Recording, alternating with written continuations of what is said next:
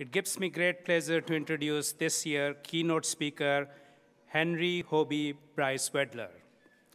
Hoby is a graduating student in chemistry. He holds a bachelor degree in history and chemistry with a minor in mathematics from UC Davis and is expected to complete his PhD in chemistry this summer. He has a keen interest in how things work, which ultimately fostered his deep interest in science and history. Born blind, Hoby has successfully navigated a sighted world and currently is both researching computational organic chemistry and developing methods to make chemistry research more accessible to the blind. In 2012, Hoby founded a nonprofit organization, Accessible Science, which leads annual chemistry camp for blind high school students and uses chemistry as a lens to show them that their lack of eyesight should not hold them back from pursuing goals, no matter how visual they seem. Hoby was recognized by the White House in 2012 as one of the President Barack Obama's champions of change for enhancing education and employment opportunities for people with disabilities. During his time at UC Davis, Hoby developed a deep passion for educating the public about the technical aspects of food and wine. His successful work in food and wine industry led him to be recognized on Forbes 30 Under 30 list in the food and drink category, which highlights young industry leaders that are redefining exactly what we want to eat and drink. Hoby plans to return to Sonoma County to teach chemistry and to embark on a career as a sensory and flavored scientist. Please join me in welcoming Hoby Wedler.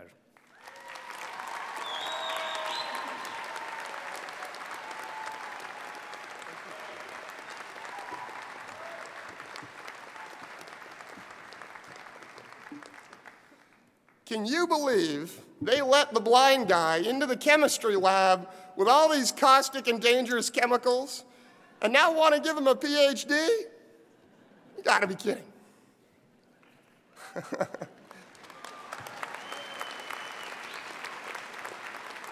What I say today is a humble attempt to express what I believe we're all thinking. I am so grateful for this opportunity, and I just want to share a few thoughts with you. Curiosity is the foundation of research. I have a deep curiosity for how things work. When I was young, I heard the loud trash truck drive by each Thursday. My curiosity was piqued. I could not see the truck, but I knew something major was in my place at my own home. I needed to feel it and understand how it worked. Each week, my parents would walk with me to the edge of the street and wait for the truck. We befriended the driver, Leonel Fabian, who taught me over my early years with tremendous care how each part of this huge and exciting machine worked. Curiosity drives discovery, and that is what brings us together today. Now I want to tell you a little story. Because I'm from Petaluma, the egg capital of the world, and because of our campus artwork, you all know the eggheads, let's talk first about eggs. Eggs are amazingly engineered packages of nutrients, encapsulated in a beautiful shell. Let's consider 3 methods of egg preparation. First, we have the scrambled egg, which has little distinction between the white and the yolk. It's tasty, but not very elegant. Next, we have the fried egg, cooked hard and fast on a griddle. The fried egg is flat, hard on the edges, and soft in the middle. It's delicious, but not resilient, and breaks immediately when dropped or poked with a fork. Finally, let's consider an egg prepared sous vide by heating it to 60 degrees centigrade in its shell for nearly an hour. I don't mean to get nerdy. The sous vide method uses water to gently cook food at low temperatures, morphing it into something impossible to achieve by traditional cooking methods. The UC Davis graduate students are like the sous vide egg. The sous vide egg is soft and pliable but exquisite. The white firms up around the yolk, and the yolk transforms into something brilliant, rich, and so very different than it began. Now, I will say that UC Davis graduates are like the sous vide egg. We have been changed forever. We have a new ways of thinking about situations and solving problems. We have a new respect for what it means to work hard and accomplish our goals. Faculty, staff, friends, and family have shaped us like the sous vide method has shaped the egg. We have been transformed by UC Davis. We are just one university among many, but what we do as an institution is tremendous and reaches out to our borderless world so broadly. The College of Mathematical and Physical Sciences is in close collaboration with the Mars Rover Project. The College of Agriculture recently developed a state-of-the-art olive research center, and the Department of Viticulture and Enology has transformed the world wine industry over the past 40 years. These are but a few examples of the groundbreaking work done right here, and it is because of this depth and reach that we are so excited and lucky to receive graduate degrees from UC Davis. The first thought I'll share with you is about mentoring. My journey at UC Davis began in 2005 when I started my undergraduate career. I had the choice between UC Davis and a little-known university just a few miles west of here called UC Berkeley. I'm so happy I chose Davis. The mentoring I've received here at UC Davis focused my curiosity and has been indispensable to my success. My passion is for chemistry. However, I thought the visual nature of chemistry could be an obstacle, so I earned bachelor's degrees in both history and chemistry. Realistically, guys, who wants the blind lab partner? I don't know. That's why I made this decision early on. I fully intended to pursue a graduate degree in history until I met my mentor, Dean Tantillo, sitting just to my left. I met Dean in the summer of 2009. Dean had more belief in my abilities than I did, and as great mentors do so well, he saw a future for me in organic chemistry that I could not yet envision. Dean always told me that I was just as capable as my sighted peers of earning a PhD. I didn't believe him at first, but I followed his advice, kept working, and here I am today. After a successful summer working in Dean's group under the guidance of an outstanding mentor and teacher, Dr. Chris Hammond, I knew that with some assistance, I could perform computational chemistry research alongside my sighted peers. Now, Dean and I share the belief that blind or visually impaired people should not be held back from pursuing their dreams, no matter how high the barrier. We founded Accessible Science, a nonprofit organization that uses chemistry as a lens to demonstrate this message to blind students. In 2012, our work was honored at the White House when I was named one of President Barack Obama's champions of change. This is one example of countless mentor-mentee relationships fostered here at UC Davis. I want to extend a special thank you to 3 people who have made a huge difference in my life, and honestly, 3 of the most keen minds I've ever met. Thank you, Sarah Cohen, Dr. Ryan Pemberton, and Tim Newman for your dedication to helping me achieve my goals. I've learned so much from each of you. I learned how to not be so stressed out and nervous up on stage giving commencement speeches from Tim Newman. I learned a great philosophy of life and a great set of values from Dr. Pemberton in various states of sobriety at 3rd and U Cafe. And Sarah taught me how to be intelligent when solving problems and thinking about how to come to solutions that make sense in such an intelligent and elegant way. I have so many people to thank. You all have mentors to thank as well. Thank them today. Thank them tomorrow. Thank them in 20 years. And whenever you think about it, mentors empower us to believe in ourselves and face challenges. Do you remember the feeling of that first day of graduate school? Didn't it feel like a great unknown? Wasn't it scary at times? Look at us now. We took risks and accomplished our goals. This brings me to my next point, facing challenges. We don't always get what we plan for. Let me give you an example from my life. A few years ago, late at night, I was in the shower and remembered that I had to go outside and cover the barbecue. I thought, well, I'm just going to get out of the shower, cover the barbecue, and casually go to bed. I put on my shorts and shoes, grabbed the barbecue cover, and out I went. When I returned, I was casually walking through my living room like I always do on my way to the bedroom when something long and furry struck my bare leg. I thought it was a skunk. I've always been afraid of skunks.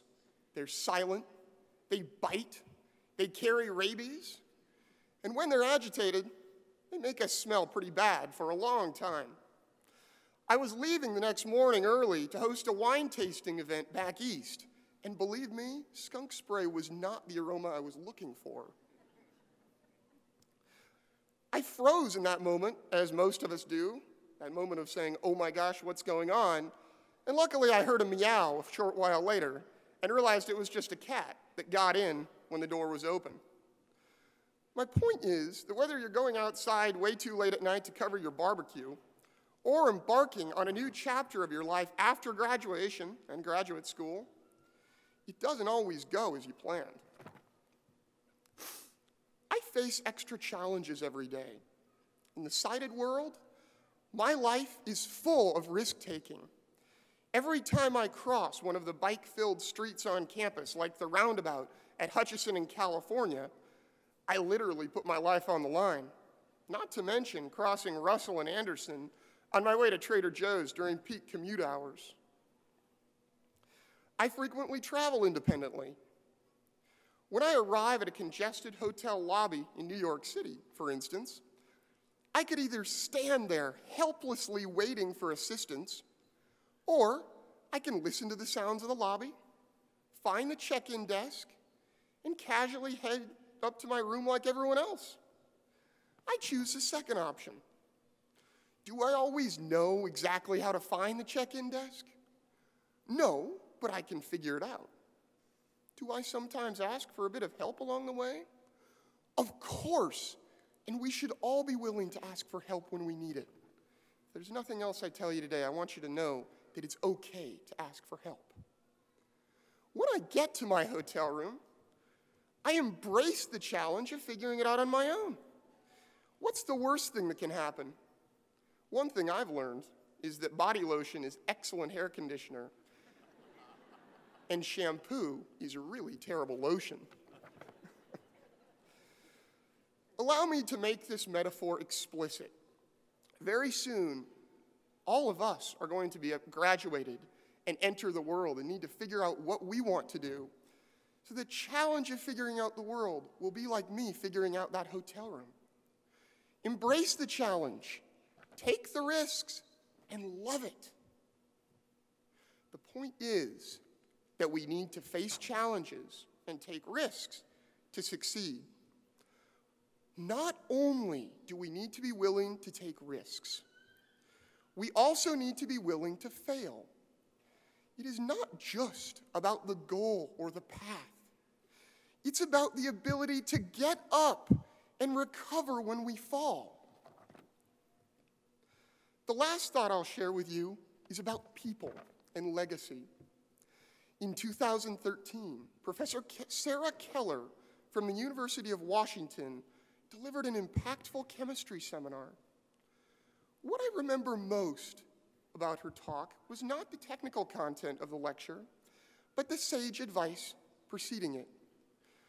Dr. Keller explained that it is not about the next paper you write, the next grant proposal you receive, or the next milestone you reach that you define as your success.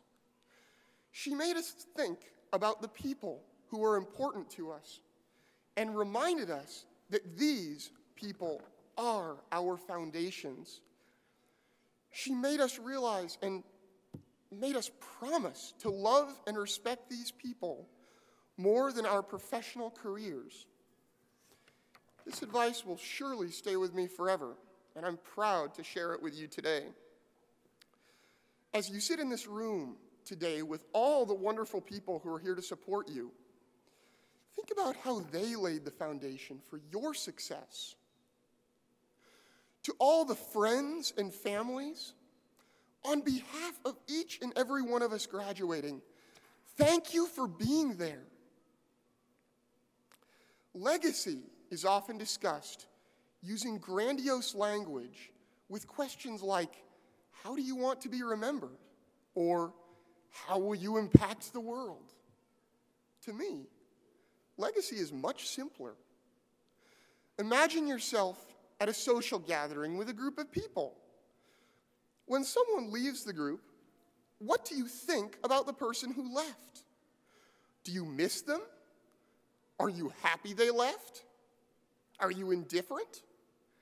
That, to me, is their legacy. I want to be remembered as someone who is respectful and who listens with a positive attitude. I strive to help people see the good in themselves and to empower them to feel good about what they do. Hey, could we speed up that teleprompter just a little bit? I'm just kidding. This is my teleprompter. As you walk across this stage in a few minutes, I ask you, I challenge you to think about your legacy. How do you want to be remembered when you leave the conversation? In closing, I offer these final thoughts. First and foremost, say thank you to everyone who has gotten you here today, who is responsible for you being here.